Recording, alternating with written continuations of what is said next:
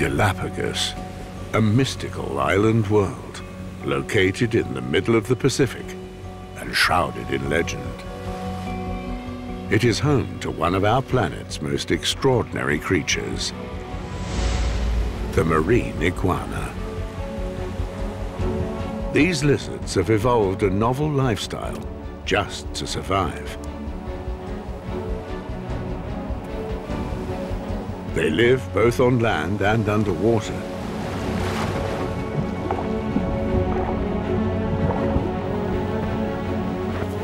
They fight with the same spirit as they cuddle.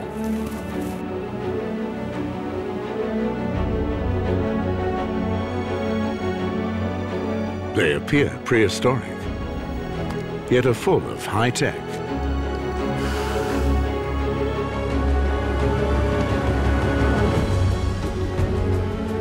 Their unique way of life has worked for millions of years. But now, mysterious changes have taken place. As if by magic, more and more of them simply disappear.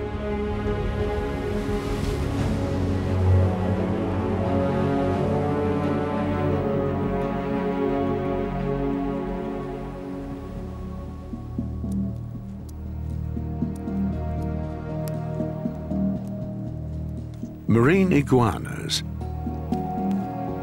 are very strange creatures. They can do something other lizards can't. They dive. When their ancestors came here millions of years ago, they were herbivores that lived exclusively on land.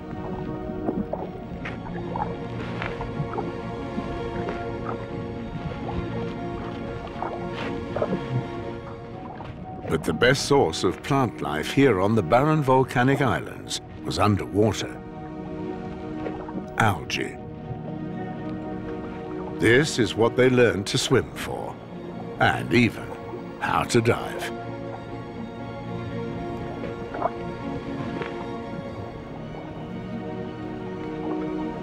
They adapted to the new world underwater and became the reptiles of the ocean.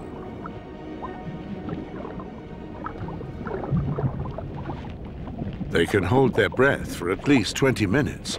No human, including top athletes, is capable of this. Even more astonishing, marine iguanas are, like snakes, cold-blooded animals. So how do they manage to survive for so long in icy cold water?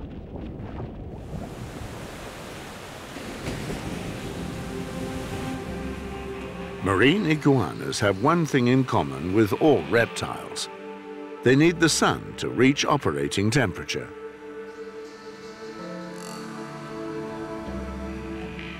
The iguana's ancestors had much lighter skin. Today, they are just as dark as lava. Each individual skin scale is rather like a solar cell. This accelerates warming up. Aligned with the sun for turbo recharging.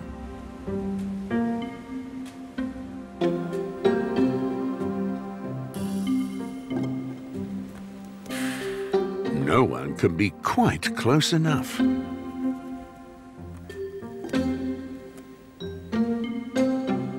In actual fact, marine iguanas are very sociable and are anything but shy whilst warming up.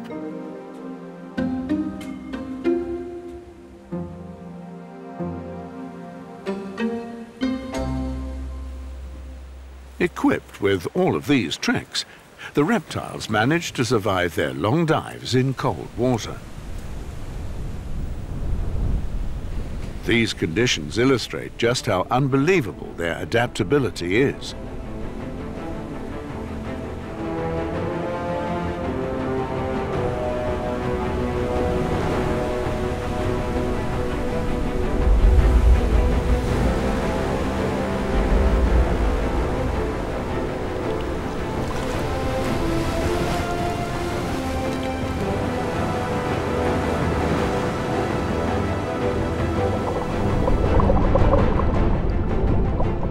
Underwater, one is often reminded of a washing machine.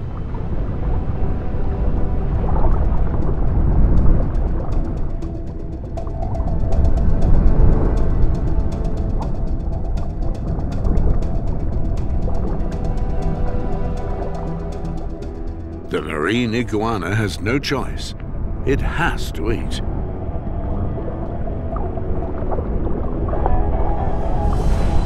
It's almost impossible to find support anywhere in the currents. But it manages with the help of its enormous claws.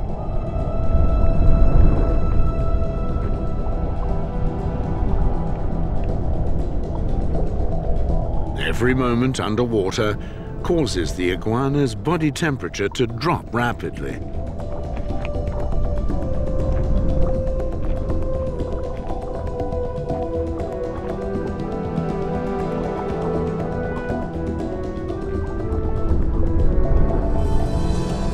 Even the strongest must give up at some point.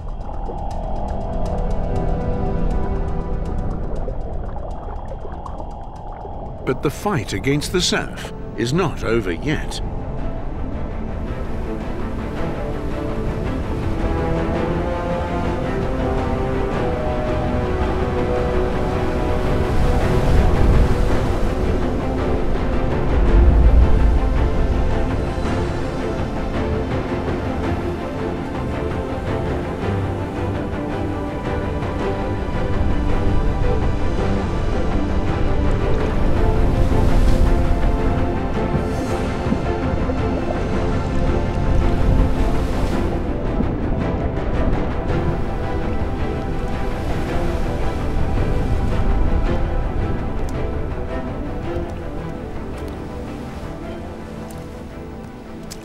Done.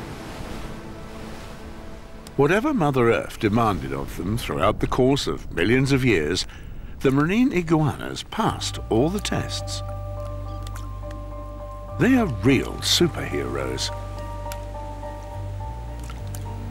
But the story of these animals has begun to change in recent times.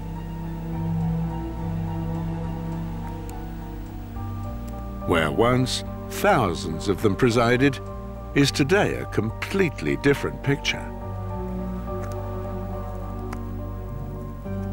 In the past 15 years alone, the marine iguana population has decreased by several 100,000 animals.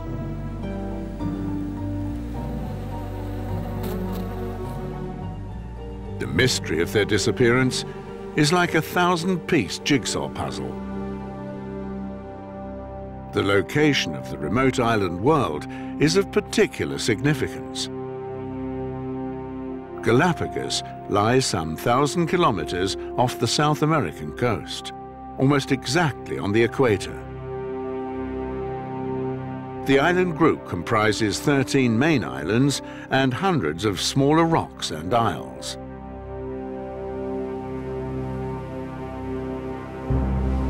A rugged land, created from the embers of the earth.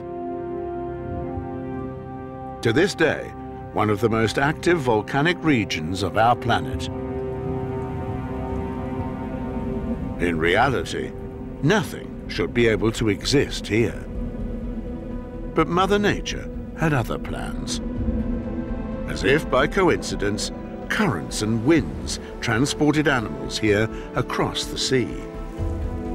Over millions of years of natural selection, weird creatures evolved from those that survived. Turtles with snake-like necks. Birds that can't fly. And penguins became tropical inhabitants. The animals lived here like on an ark in the ocean, undiscovered and unknown for thousands of years.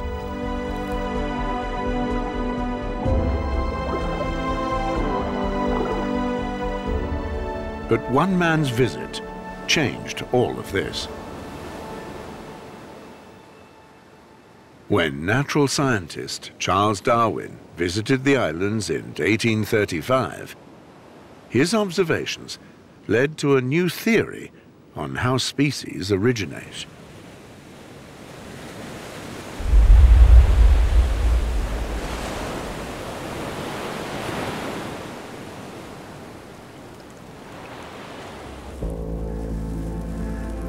The young researcher recognized that the difficult conditions on these islands drove the evolution of its inhabitants in a special way. Darwin was convinced that the scarcity of food on the volcanic islands once forced the lizards to become sea dwellers. He would definitely have liked to examine why they are now disappearing.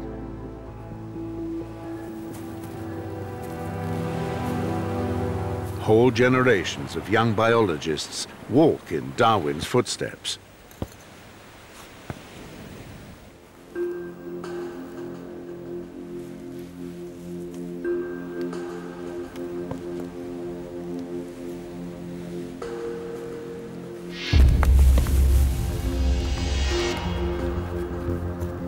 One of them is German marine biologist Max Hirschfeld.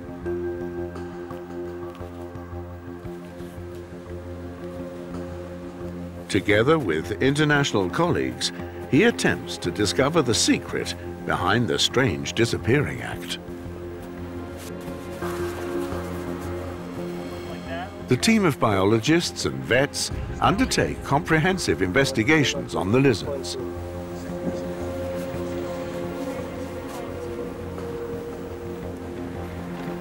$33.3 on the last one, right? $32.2 on this one. Gotcha. Are the mini dinosaurs ill?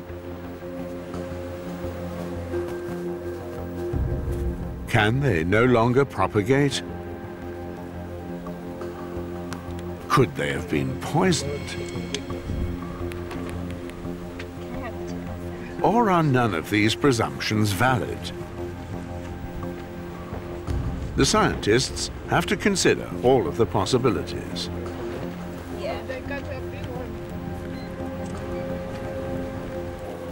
But analysis of their data can take quite some time.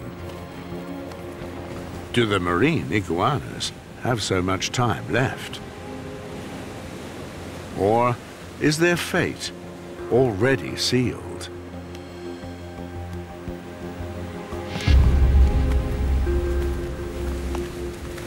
The pressure on the scientists is enormous. Do they have any chance of saving the mini dinosaurs?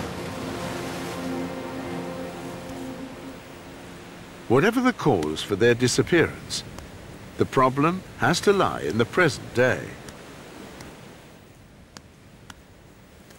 After all, the marine iguanas have survived for millions of years. One of the more recent species on the island is mankind.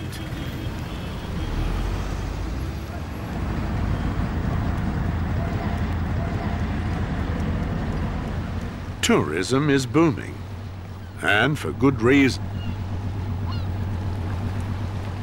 Nothing but nature, even on arrival.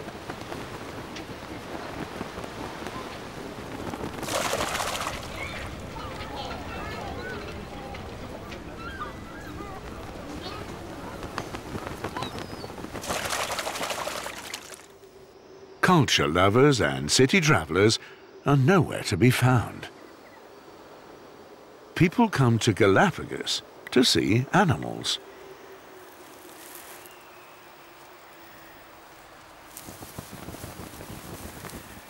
Hardly any other place on this earth offers the possibility to observe and come face to face with so many exotic animals.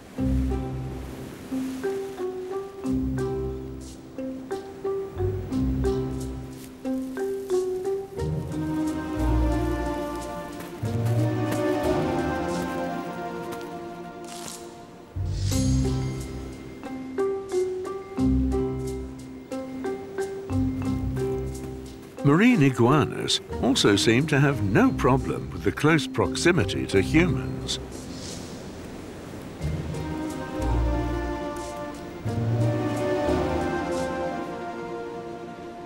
But to which cost? Since 1980, the visitor count has risen from 10,000 to 200,000, 20 times more.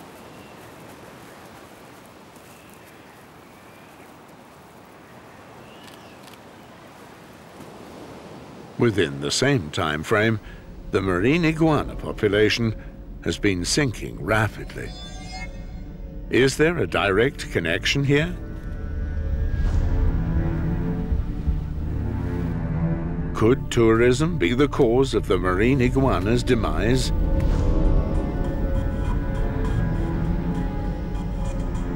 Does the closeness to humans cause them stress, or do the visitors transmit diseases to the animals?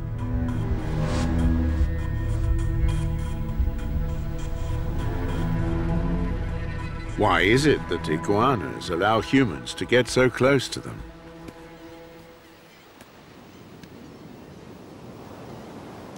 To find out, let us first observe the iguana's neighbors. Galapagos cormorants once had completely normal wings.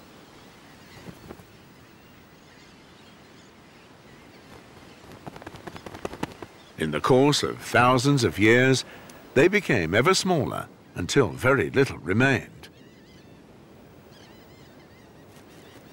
Even if they wanted to, they would not be able to fly with them, and worse still, nor escape.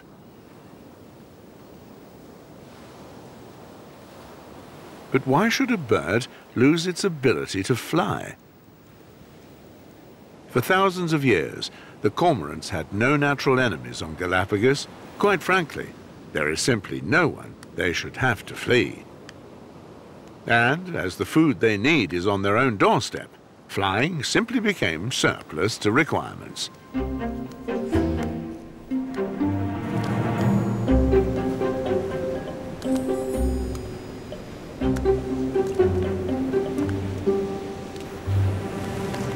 It just became more important to be able to hunt underwater than to fly.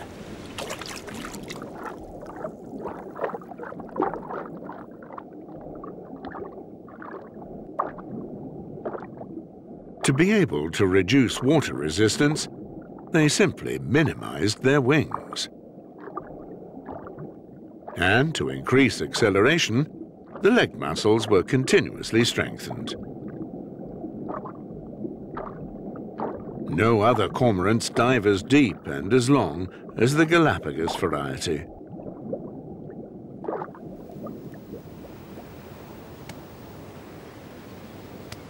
They lost their ability to fly, but in doing so, became professional divers. And because they never had any enemies, they not only lost the ability to flee, they also forfeited the instinct to do so. Just like the cormorant, the marine iguana knows no fear, neither of other animals, nor of human beings.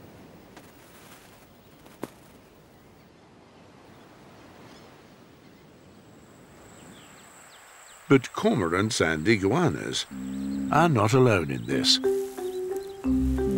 Giant tortoises also hardly appear as if they feel irritated by the presence of humans.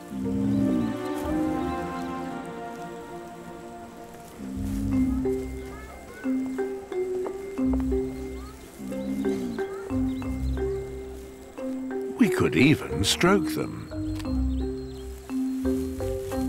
But this is fortunately prohibited.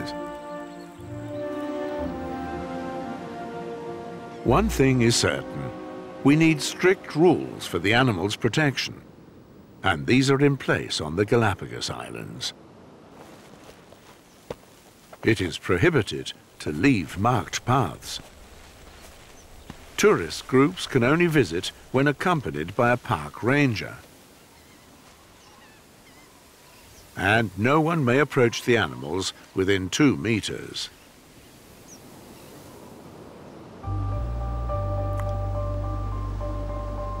Tourists' behavior is so closely monitored that they pose little or no threat to the welfare of the animals.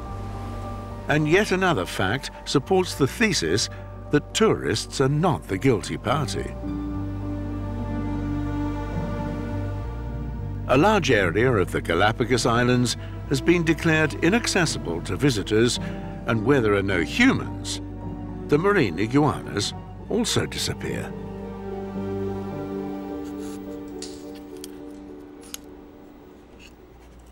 Max Hirschfeld and his colleagues are continually faced with many unanswered questions. The blood test results have been analysed, but they reveal no indications of epidemics or diseases transmitted by humans. The animals appear to be in the best of health.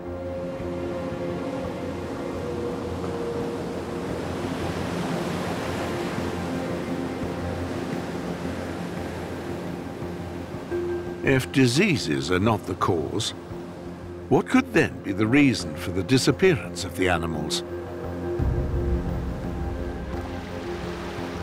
One hot lead takes us to the coastal town of Puerto Villamil.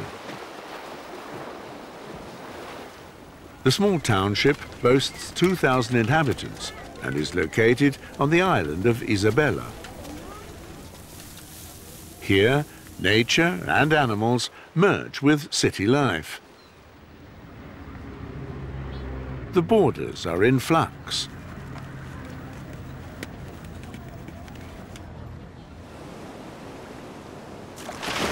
Of all places, here in the direct vicinity of humans, one of Max Hirschfeld's colleagues made a sensational discovery.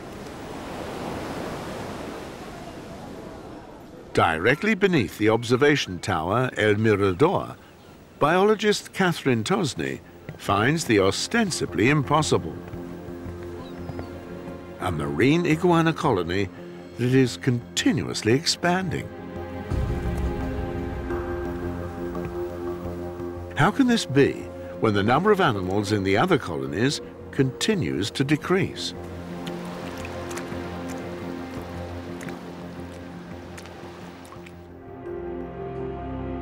Examinations elsewhere on the island of Isabela revealed that the death rate of the marine iguana babies stood at up to 90%. The only exception? The marine iguana colony in Puerto Villamil.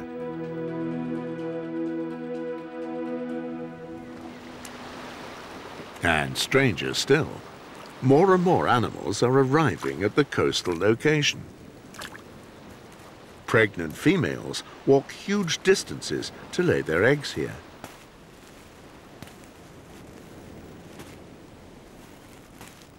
Catherine immediately understands the importance of the small town beach below the watchtower.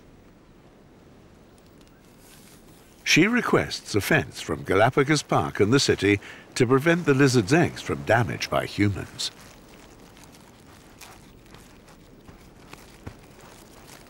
But the considerable appeal of the area also has its disadvantages.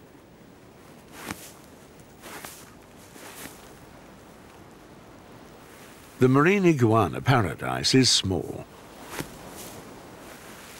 The best spots are heavily fought for.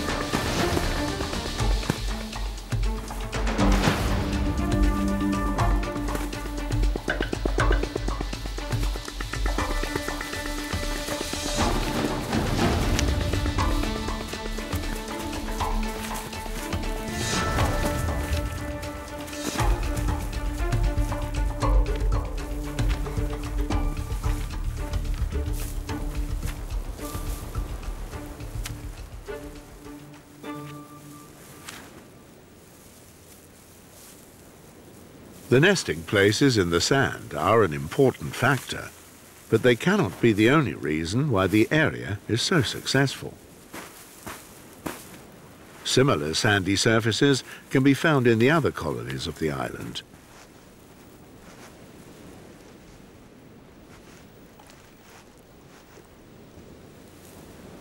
Catherine switches her observations to the marine iguana babies.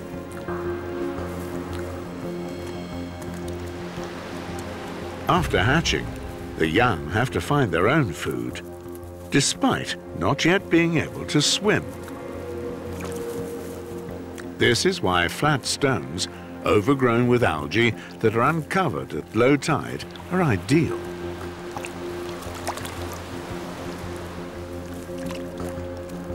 There are few waves that could endanger non-swimmers. But Catherine is certain that this is also not the reason. Other nesting places also have good grazing grounds for the young. So, just what is the secret of this place? What is Puerto Villamil's X factor?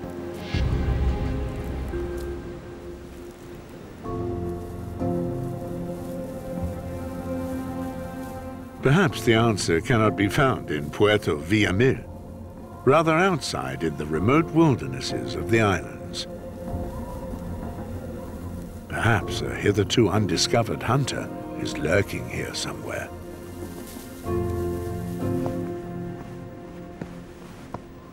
And it is this question that National Park Ranger Christian Sevilla wants answering. While scouring through the island world, he realizes that there is just one animal that could prove dangerous to marine iguanas. The Galapagos hawk is the island's largest bird of prey.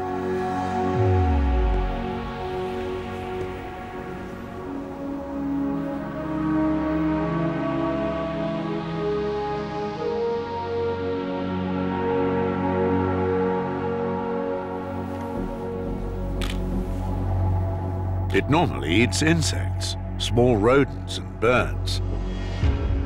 Has it recently also begun to cast its eye on marine iguanas?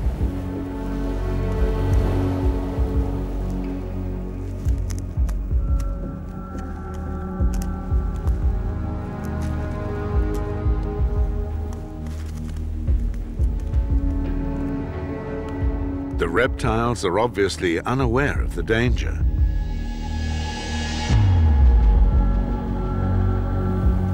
The hawk needs only to make its choice.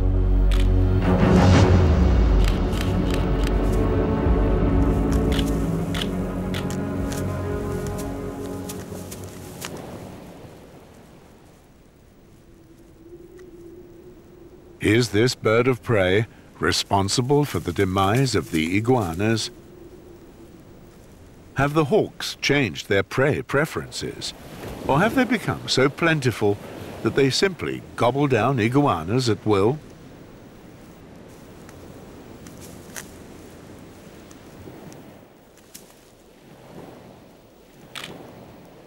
A glance back into the past actually does reveal significant changes.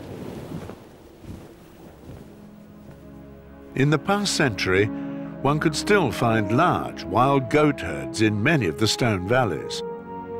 Hawks were verifiably responsible for the killing of their offspring. But the bird's search for goats is now a futile endeavor. They were classed as a threat to the ecological system and wiped out.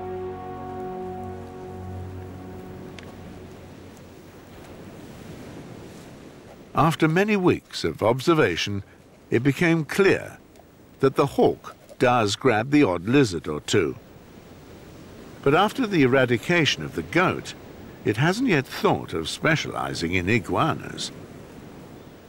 This proves at least that hawks are not responsible for the alarming disappearance of the iguanas.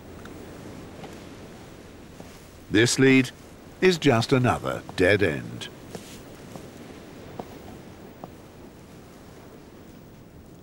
Biologist Catherine Tosney, on the other hand, is one step further. She makes disturbing observations in a marine iguana colony well away from Puerto Villamil.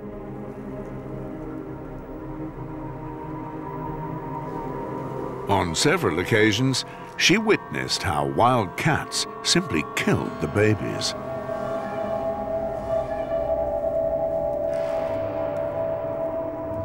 Even though feral cats are timid and rarely seen, Catherine assumes that hundreds of them go hunting for the marine iguanas. In Puerto Villamil, however, the numbers of iguana babies steadily increases, despite the vicinity of humans and their domestic animals. But what is so different here? After years of detective work, Catherine has discovered why the colony here is so successful. The decisive difference is this crevice in the shadow of the observation tower. Catherine noticed that the babies find shelter here. The young animals are only safe from the water-shy cats when they hide in the crevices, narrow and partly submerged fissures. As unbelievable as it may sound, a refuge such as this is nowhere to be found in other nesting places. The babies were safe for thousands of years, until humans arrived, and with them, the cats.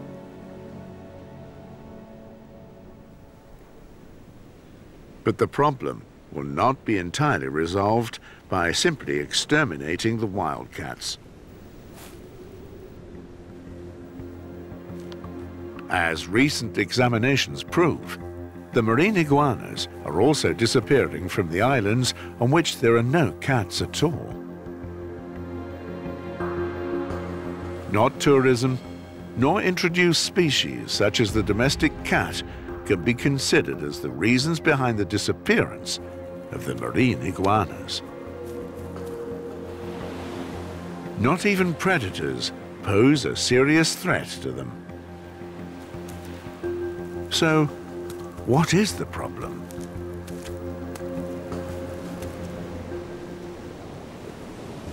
The disappearance of the iguanas could be connected with the changes in the sea. Oceanologist Dr. Luis Vinuesa suspects that this could be the case. He has been researching the sea and algae growth off Galapagos for years. He observed how the sea abruptly changes at regular intervals. The otherwise green algae garden has become a desert.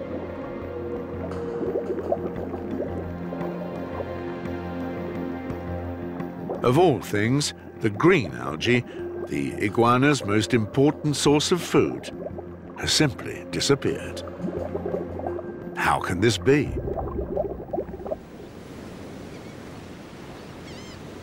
Several major ocean currents meet at Galapagos, including the especially cold and nutritious Humboldt current.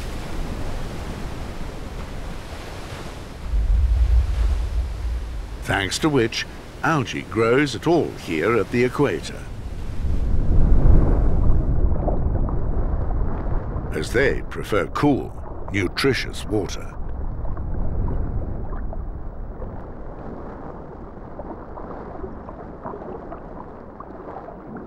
And most fish here love algae. It is due to them that life in this plenitude is at all possible.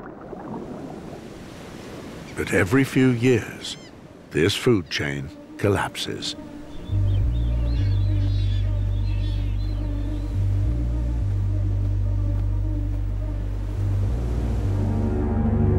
The underwater world changes into a desert.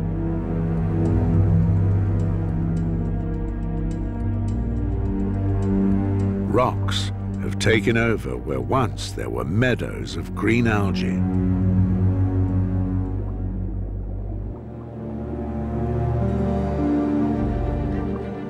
The animals search desperately for the last traces of food. including the marine iguanas.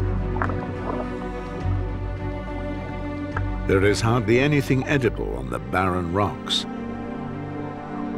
Are the iguanas dying of starvation?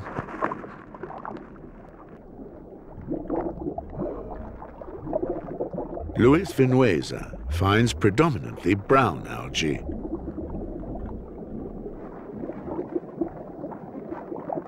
Are they the answer to the problem?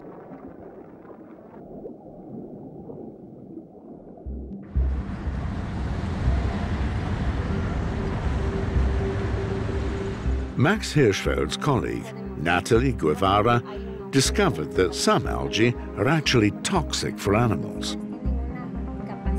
The marine iguanas eat them when there are no more green algae, a fatal error, as they cannot digest them.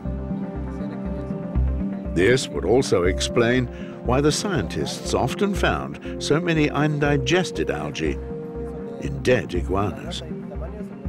They eat the poisonous algae due to famine and die with their stomachs full.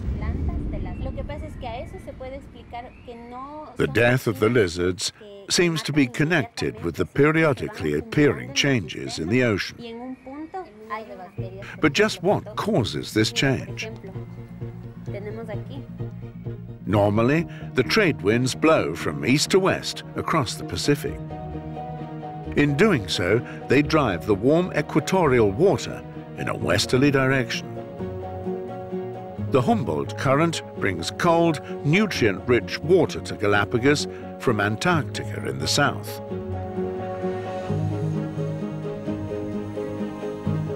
But every few years, the weather phenomenon with the name El Niño occurs. The trade winds slacken. Extremely warm water returns.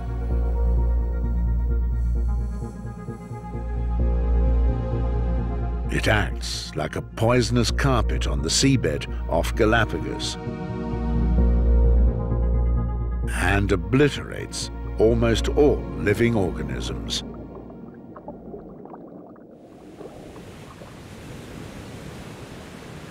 But this weather phenomenon is hardly new. It has been occurring regularly now for millions of years. The marine iguanas are certainly used to the fact that El Niño pays a visit every few years. They have developed strategies with which to survive this weather phenomenon. In times of need, they minimize their muscles and fat reserves. But that's not all. Marine iguanas can shrink. They are the only animals in the world that can decrease their own bones. The marine iguanas don't just become thinner, they get shorter too. Thus, they use less energy and can survive the long periods of forced fasting during the El Niño days. Yet still their numbers are in decline. Why?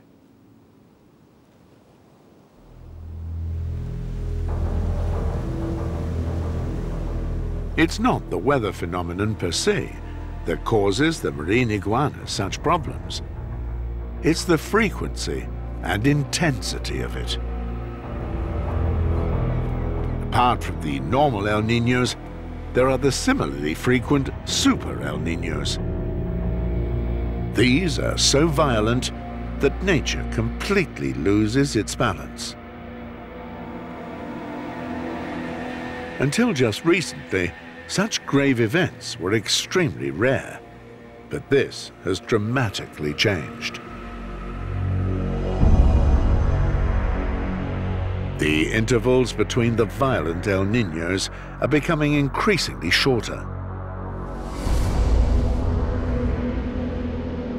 Many scientists are agreed on blaming global warming as the culprit.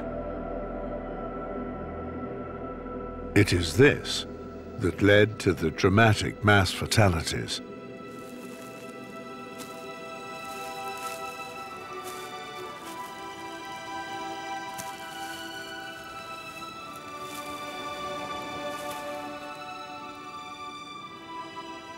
The regeneration period between the weather extremes is becoming shorter.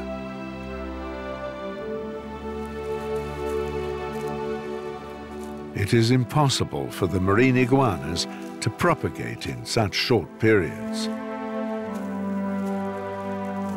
During a super El Niño, between 70 and 90% of all animals lose their lives.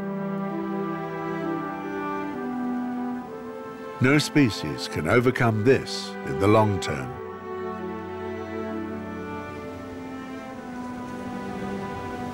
The marine iguanas on Galapagos are the best example of the far-reaching consequences of our actions. Tourism cannot be prevented, but can be shaped so as to have little impact on nature.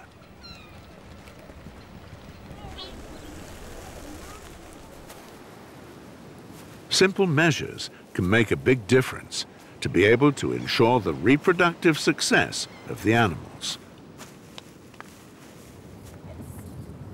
The efforts and regular monitoring by committed scientists from all over the world supply an important contribution to the preservation of the species. But the cause of the large-scale mass dying is exclusively down to climate change. The mystery surrounding the deaths of the marine iguanas has been solved. But this doesn't leave much room for hope. These unique animals only have a future when mankind finds a way to stop global warming within the next few decades.